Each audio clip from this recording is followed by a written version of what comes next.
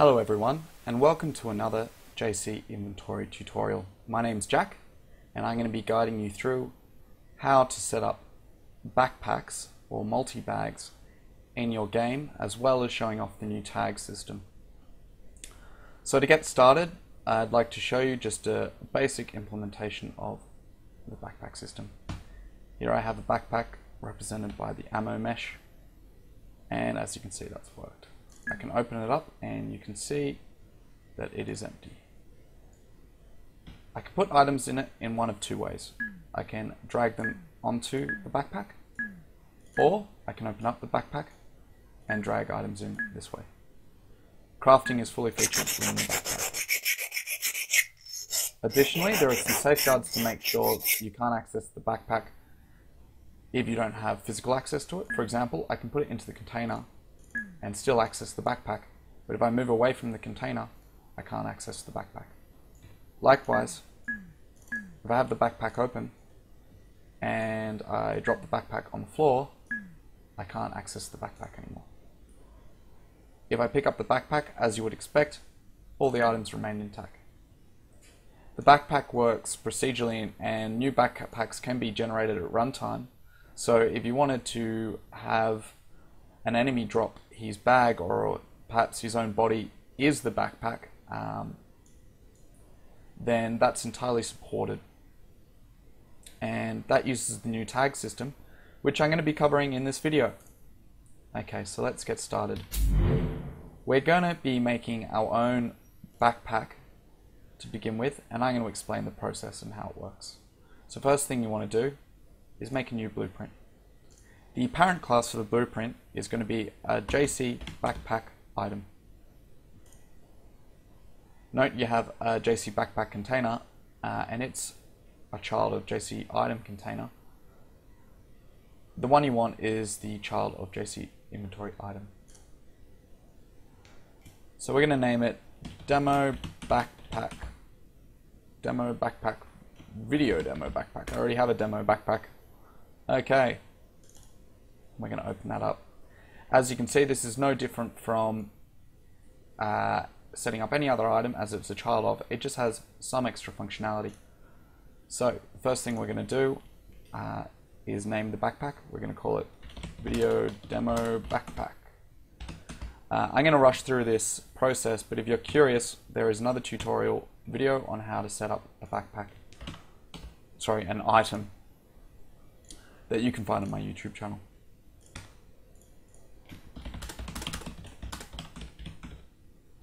This is a demo backpack.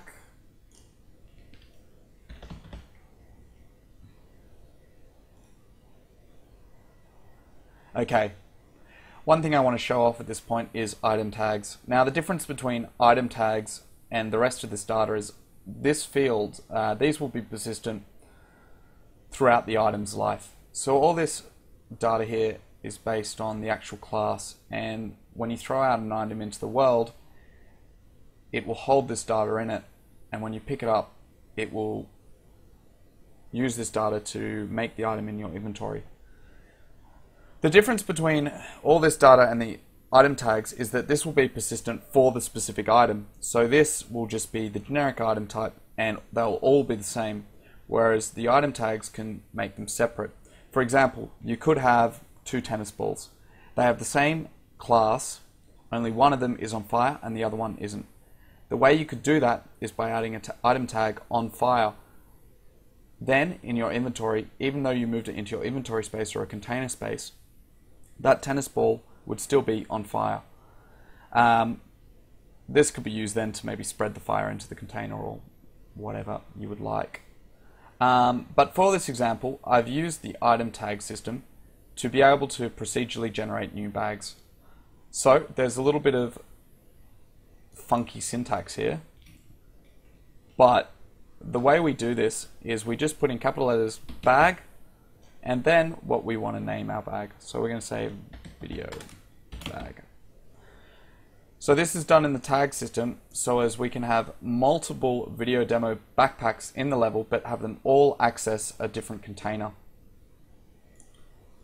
Let's go ahead and place this in our level and I'll show you what I mean. So this backpack is now going to work. In fact, I'll show you that you can even put them inside item containers.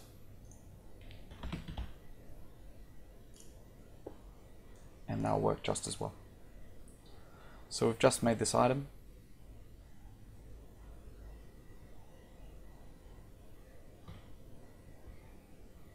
And we can put things into it. Grab it out of that area. Throw it into the level. As you can see, we've still got our items.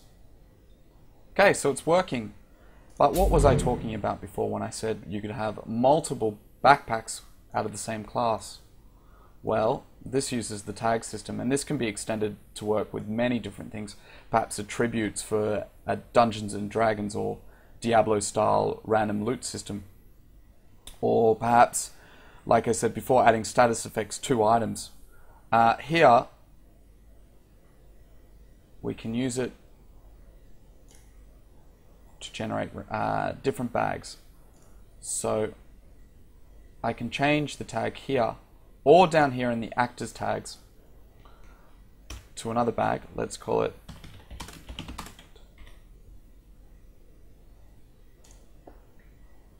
and we can go ahead and see if that works. So this bag should be different from that other bag no matter what. Now, of course, they look the same and they have the identical item data, so in the inventory, they'll look the same and essentially act the same in terms of size and everything else. But what separates them is that they can hold different items in them.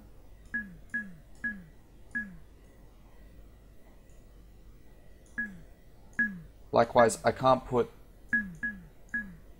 bags within bags, as it wouldn't logically make sense.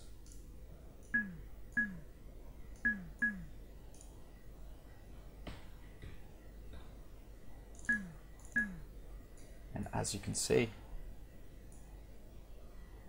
we've set up two different types of bags out of the same class. Now, these features don't need to be used at all. And you're more than welcome to just create as many child backpack items as you want, and then they can have different icons and text and whatever you need. But the tag system was put in place to make sure that you're able to move data persistently across different items and make them all unique. So now the item system is only limited by your imagination. Okay, if you've got any questions, ask on the forum and I'd be happy to help. Thank you.